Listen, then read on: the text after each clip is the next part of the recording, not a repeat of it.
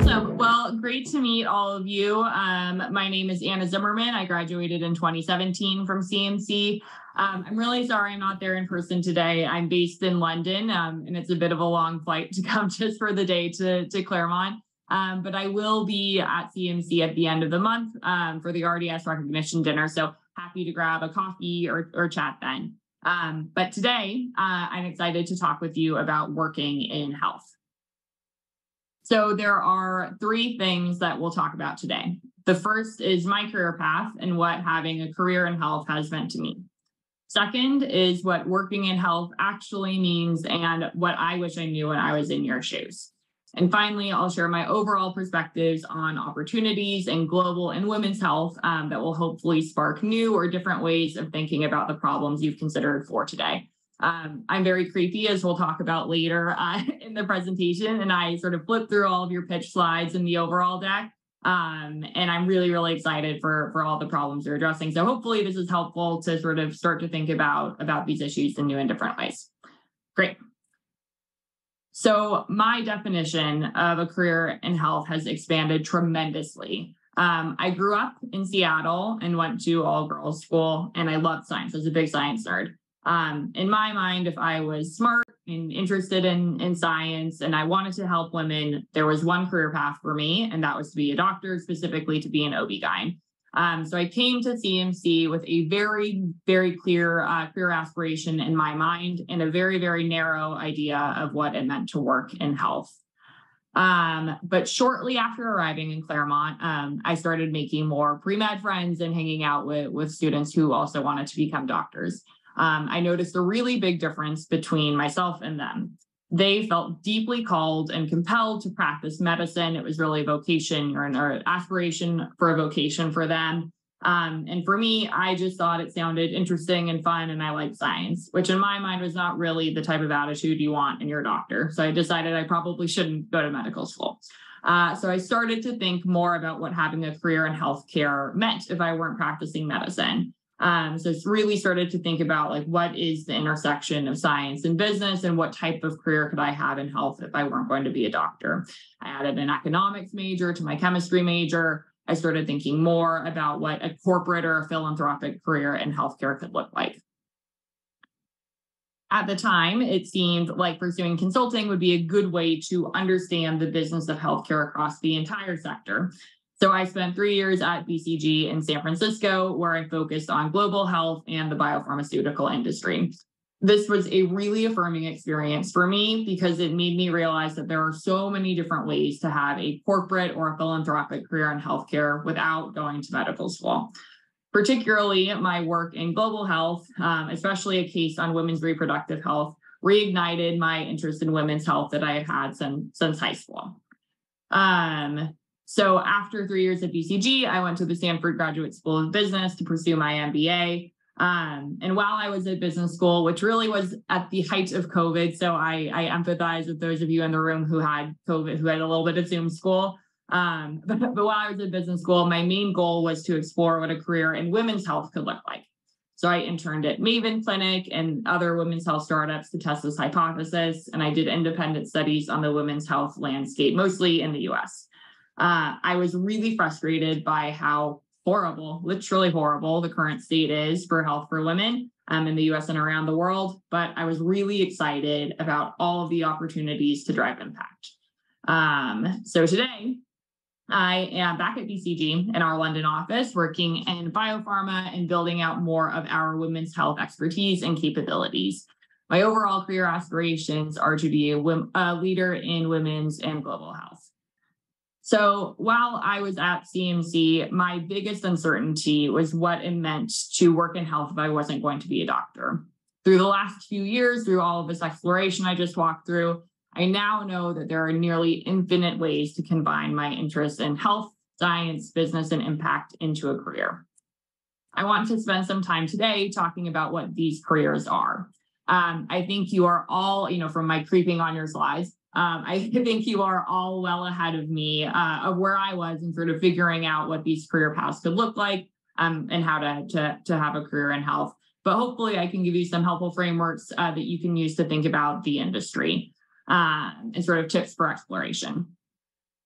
So the healthcare industry is massive with many players. In college, I really thought that it was basically like two things that I could do coming right out of college.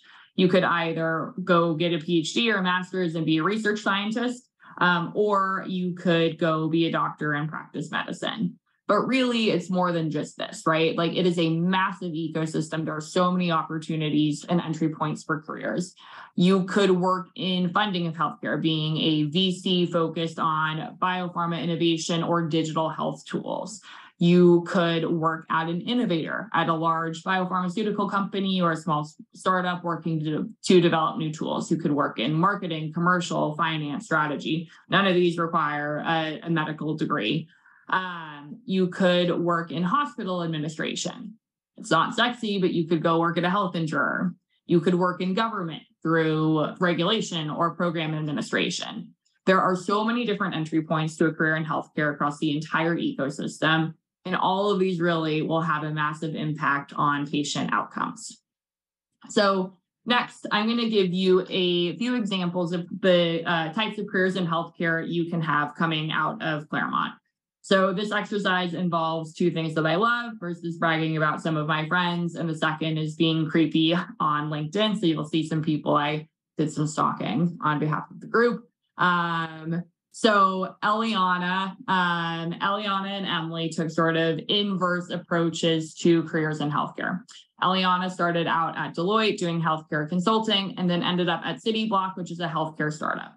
Similar to me, Eliana really benefited from working in consulting first to open up a wide array of career options. Emily did a rotational program at Amgen and now works in the pharmaceutical practice at McKinsey. So Emily was really grateful for a structured rotational program as a way to explore many career paths. Through my LinkedIn stalking, I found two other paths I want to share with you for two women I do not know but seem lovely. So Sarah started in another great rotational program at DaVita Kidney Care before going to work in government for the state of Massachusetts, managing sort of Department of Health programs. She then pivoted to working at a health startup in operations. I think Vidayi gives a good example of working in philanthropy. So both at the Aga Khan Foundation and at Chapego, which are global health foundations. And she also is a good example of somebody who used graduate school for her master's in public health at Johns Hopkins as a way to sort of expand the opportunities available to her. So hopefully this quick and creepy run through gives you a small taste of the many different like tactical, practical like careers that you can have in healthcare after you graduate from Claremont. So we will now quickly spin through some of what I think are important challenges and opportunities in global and women's health. This is extremely non-exhaustive, but will hopefully affirm some of the thinking you've prepared for today, or to help you think about some of the problems you're addressing in new ways. So there are lots of challenges in global health. Global health is a massive topic. I cannot cover it on one slide, but a few things for you to think through. So obviously, a big focus in global health today is preparing to address the threat of future pandemics, using a global health system that has very recently demonstrated its inability to respond to pandemics in a swift and equitable way. Additionally, another challenge is the rising burden of non-communicable diseases. So, very much in contrast to infectious disease, pandemics. So non-communicable diseases like cancer and diabetes are really growing in low and middle income countries. So whereas global health work has historically focused on infectious disease, we must now learn how to address these different types of diseases in low resource settings. So how do you do cancer care in an extremely low resource setting when incidence and prevalence of cancers are rising in LMIC? And then finally, climate change continues to have an effect on health, both from the standpoint of emissions cause and exacerbate disease, but also it's impossible to be healthy on a dying planet. So this is a sort of existential threat to global health. This is so depressing. The left-hand sides of these slides are very depressing, But there are lots of exciting promises of opportunities to address these and other problems. I think innovative global partnerships across public, private, and social sectors are a really exciting way to quickly scale solutions. Additionally, new technologies, I mean, AI is very sexy right now, but just general new technologies are an exciting way to improve both services and research to develop new tools. And then finally, I think workforce-focused interventions are growing in sort of importance and focus for funders, which is a great way to think about enabling the next generation of healthcare workers to improve global health sort of across this whole system that we're discussing. So women's health is my passion area. I could talk about this forever, but I'll only speak for a few minutes. So women's health has so many challenges in the US and around the world. Sort of the case in point, right, is this unacceptably high and growing maternal mortality rate, both in the US and around the world. We're going in the absolute wrong direction here. This is caused by many things, one of which is an absolutely abysmal lack of research and investment in women's health and just a huge lack of data on how women's bodies work. Finally, the current care and payment models in the US and around the world are designed to the male default, which leads to suboptimal outcomes for women. All of this stuff, this sad left-hand side, however, means that there's a ton of opportunity to drive change and impact and so many opportunities to work in this space. There's so much room for technology and service innovation to improve the standard of care across all conditions.